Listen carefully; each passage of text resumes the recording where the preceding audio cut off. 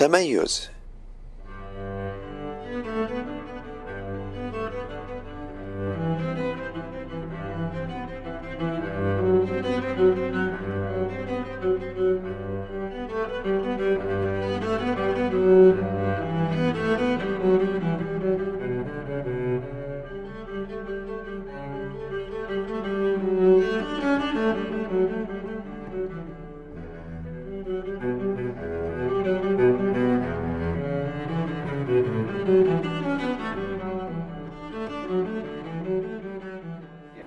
Marhaba.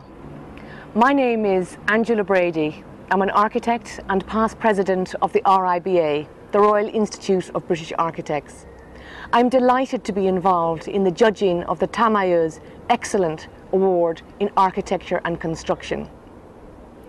Today, with my colleagues, we've had a magnificent set of applications to look at in detail. My judging colleagues are Claire Devine, who is Director of Architecture at CABE. We've had the President-elect of the RIBA, that is Jane Duncan. And we've had Ali Grehan, who is Dublin City Architect. So the four of us are experienced architects, and we have really had a great time in looking at all of your applications. The selection of candidates that we were looking at comes from a great field from architecture and design, urbanism, project management and academia.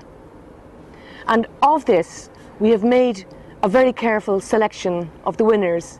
So we've got 3 winners this year. The first will be the winner of the under 40 years of age for Rising Star. Then we have a special commemorative award.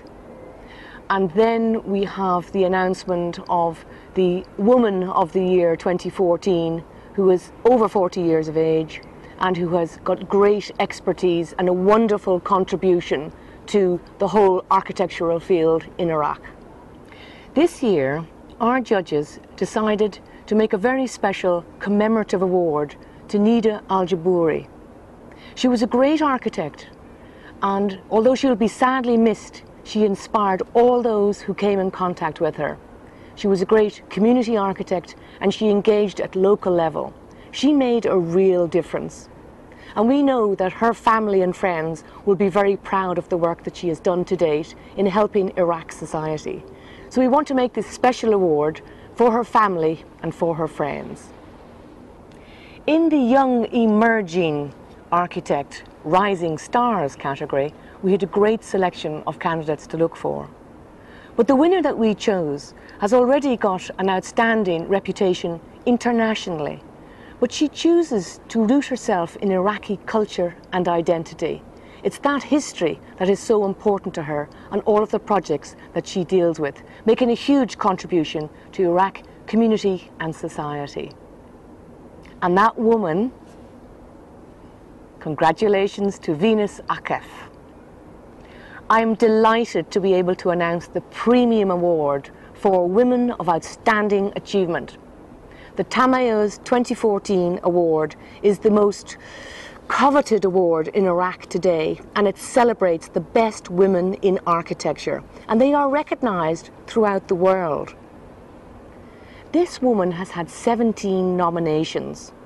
She is a professor, a teacher, an architect, a master planner, a mentor, but most important, she is a role model for more women architects coming up through our profession. One of the things that our judging panel thought was particularly outstanding was the fact that this woman led the team that got World Heritage status to the Citadel project, and that is some achievement today. So congratulations for you and your whole team for achieving that. Well, the winner of this year's Tamayouz Outstanding Woman of Achievement is Shireen Sherzad.